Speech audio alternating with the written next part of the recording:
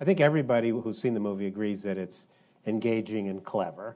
And we all, Anthony Bourdain or Dick Thaler, those scenes are just remarkable in that they actually explain something that I think novices, as Adam said.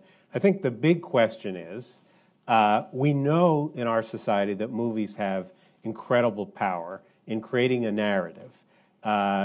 We know that there are many kids in America who all they'll ever know about Martin Luther King is Selma. And we know that we went through something devastating. We went through something that most people didn't anticipate.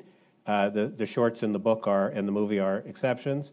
And we know that there will be policy choices made, and sometimes policy choices are made by politicians who get their information more from movies than from Brookings white papers. So we have to worry about that.